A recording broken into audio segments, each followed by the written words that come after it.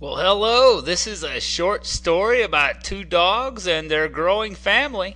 Soft-coated Wheaten Terriers are a wonderful breed, a mid-sized dog with zero shedding. Here's Ben and ROXY. You know, we were sure to get ROXY's hips checked and her eyes checked. She got all her pre-shots.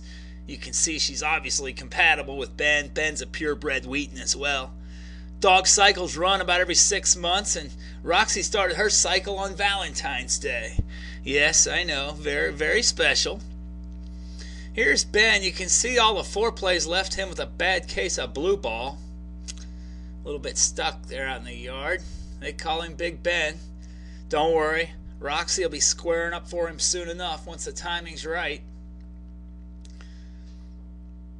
Yeah, they've had their couple days together. You can see they're starting to get a little dirty. I think Ben's peed on every part of the property just to lay his mark. Ben's the lighter one. Both very beautiful dogs. Well, after a couple of days of spending some time together and getting to know each other and talking about what's important in life, I think they're finally ready to consummate the relationship. ROXY's ready to give Ben a full green light, showing she's ready to get pregnant. It's all very natural. Of course, I think the first 20 or 30 times Ben tried, Ben's only 2 years old, ROXY's 6, but I think about his first 30 attempts he was putting in the side door, so I think he's finally figured out where he wants to go here. You can see ROXY, she's still a little bashful. It was a tough weekend for our former virgin, and here she is after her spa treatment. Aw, she's a doll, isn't she? She's just a little wiped out. Well, a couple weeks later now, and she's got her morning glory on. It's always good to give a dog a good nipple shave and a nice aggressive hygienic cut prior to the expected delivery. Here we're going to see her firstborn. The water breaks and voila, you got life. She delivered 8 puppies over about 6 hours. She took several breaks in the process. The wading pool is actually an excellent environment. She likes to lick herself to help ease the puppy launch. To-be Dr. Kevin Graham, my son, helped with the delivery. There's the wading pool there. We had the first 2 in the house, and the wife kicked us to the garage, so the third was born right near the dune buggy. Now the fourth one you're about to see born. Wheatens are born black. They turn orange, brown, and black relatively quickly and stay that way for a number of years before turning the color wheat.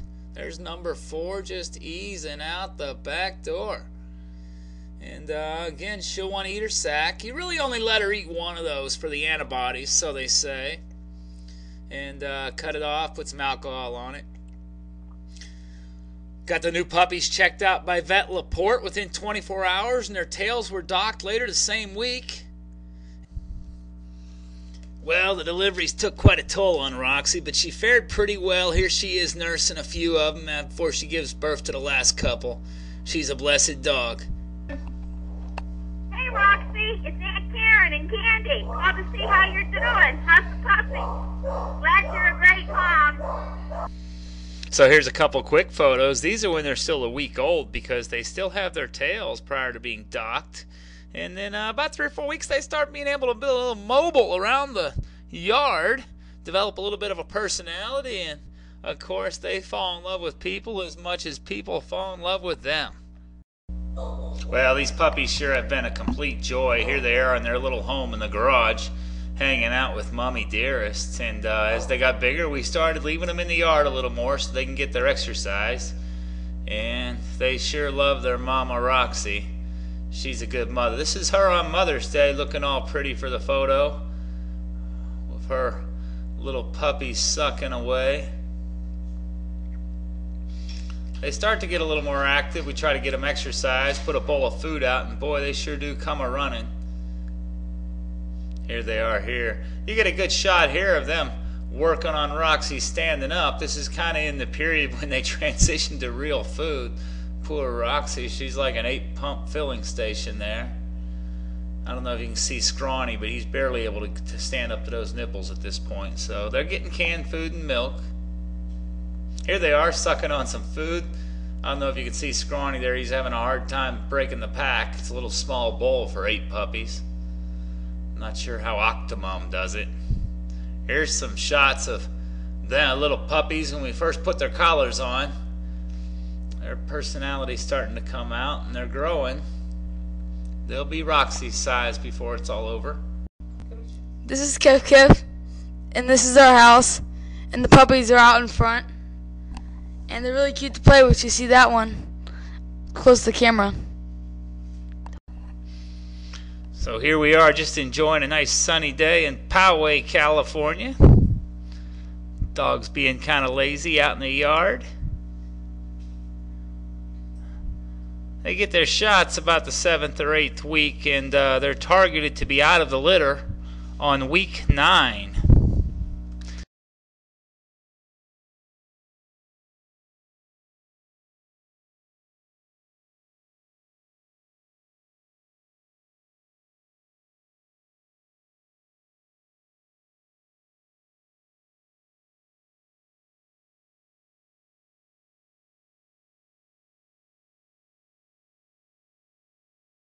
So before we get ready to sign off, how about a quick word from the parents of the stud, Ben?